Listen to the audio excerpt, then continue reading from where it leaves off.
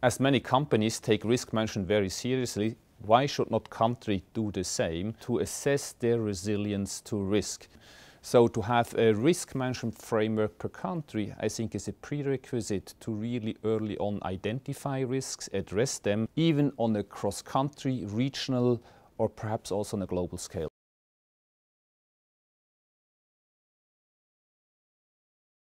I think today's key focus is of most of the business and political leaders rightfully on the economic situation that must be mastered and managed.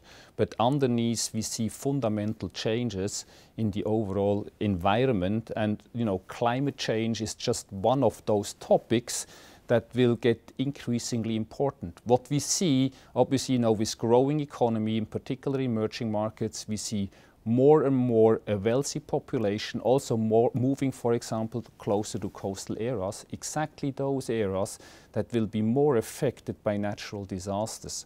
So this is, I think, one of those topics that will be very strongly highlighted also in this year's Global Risk Report.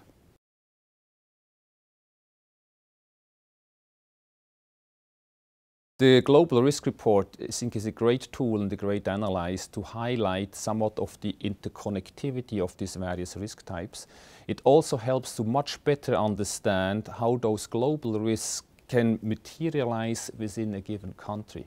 It's a huge difference when you take a country in Latin America compared to a country in Europe or to a country in Africa. So each country has its own, I think, constituencies, its own key challenges, and the report helps clearly to better understand not only the global risks, but also how they could translate into a country risk perspective.